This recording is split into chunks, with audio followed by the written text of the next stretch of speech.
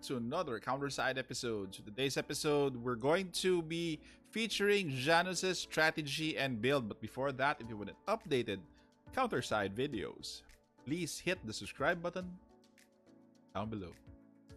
Okay, guys, we're here right now featuring Janus, Future at War. So Janus is actually a breath of fresh air since we've had a lot of awakened units so far, counters, and a little soldier and mech new releases recently. So he is one of I think it's going to give us a new perspective on PvE and on PvP as well.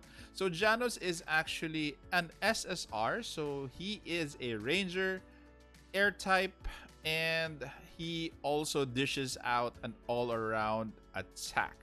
Okay, so let's take a look at the stats for Janus. As you can see here, Janus has strengths, a lot of strengths, but don't be fooled because once he transforms into a defender, he actually reverses some of those stats, okay? So right now, as a, as regular stats, his strengths would be his HP, which is above average at 45,442. Attack is also a strength at 5745. His defense is also high, which is his strength as well, at 2126. And his crit is going to be one of his strength or last strength, which is above average. His weakness actually is going to be evasion, which is going to be obvious for mechs. And hit rate is also below average, which is not that bad. Can be, can be mediated by gears. So let's take a look at Janus's skills, guys. Okay, so when I told you that to, let's say, don't make a fuzz about his strengths, because his strengths actually, some of them drop down in whichever form he is in. So let's take a look at his skill info and his basic skill, which is his basic attack. It's an AoE which has valid hits of 2. Fires an energy cannon inflicting AoE damage on and around its target. After transformation, which transforms into a defender, swings its enemy energy arms instead of inflicting AoE damage in front. Okay, so basic attack, maximum of a plus 20 up to level 5. Okay, passive actually gets interesting. So let's talk about his first passive, which is combat conversion system. So activates its transformation system in case of emergency. When deployed, its defense is decreased by 90%. So as you can see, I told you guys, even if his stat was way up, once it's deployed, he is still a ranger. So his defense would naturally be below. So it's going to only be 10% of what you saw or what is your existing main stat. So when when its HP drops to 50% or lower, however, transforms into a ground defender with full defense. He recovers at 90%, but 50% lower attack and crit. So again, there's a lot of things you have to play out in terms of using Janus as his passive. Level 2, 3, 4 crit will be increased up to plus 20%. And level 5 after transformation, attack and crit is only a minus 30 instead of minus 50. So this is his first passive. So again, gears later we'll discuss on the appropriate gears, in which is for me is I think his most what is most suitable for him, whether it be on attack mode or in defense mode. Okay, next would be his special skill, which is Kalider's Arms. It's an 18-second cooldown with valid hits of 3. Fires a high-powered energy beam inflicting AoE damage on and around its target. After transformation, shoots an energy sword inflicting AoE damage in front and forcing the enemies to attack it for 5 seconds, which is actually not bad. So again, I'm actually tempted to discuss gears now, but let's talk about it later. So level 2, 3, 4 damage is going to be 25% additional for the skill, and cooldown is a minus 4 seconds, which will bring the cooldown to a good 14 seconds. Okay, so the last one, which is his passive, is Janitor Mode Booster OS. Upon transformation, cast a barrier equal to 50% of max HP and becomes immune to hit, stun, and special special or lower skills for this barrier's duration. So levels 2, 3, and 4, this is going to be a plus 20%. And for level 5, for barrier duration, damage taken is going to be a minus 30% from rangers and immunity to hit stun. So he's going to be a good counter for rangers once he hits defender mode. But again, we'll talk about his gear right now to see if what are the most suitable gear for him. Okay, guys, as you can see here, I was able to pull for Janus. Never mind the video. I'll go straight to what happened. I did pity Janus. So that's it.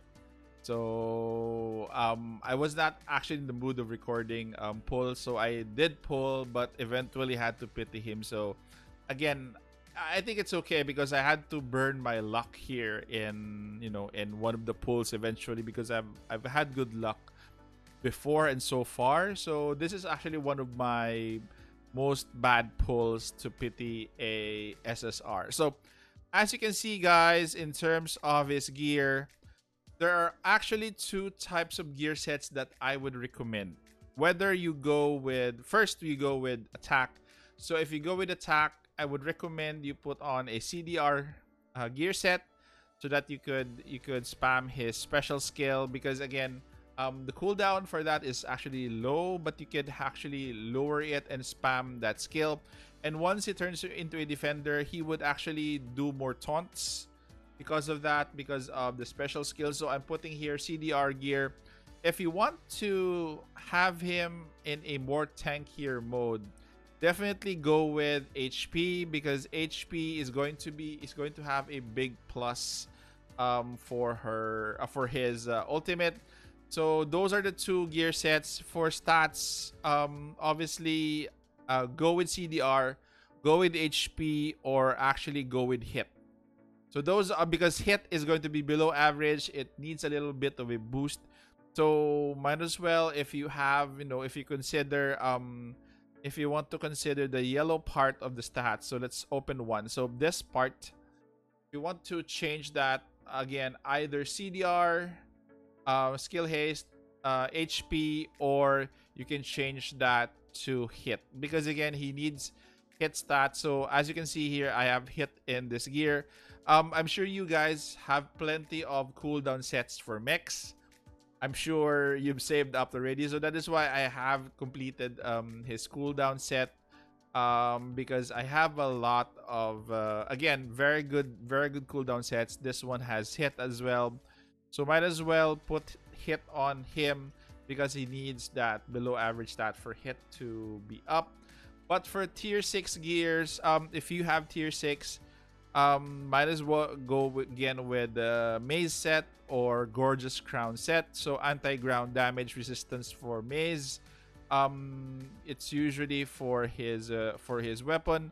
And for the accessories, gorgeous crown is going to be more focused on hit, which actually he needs.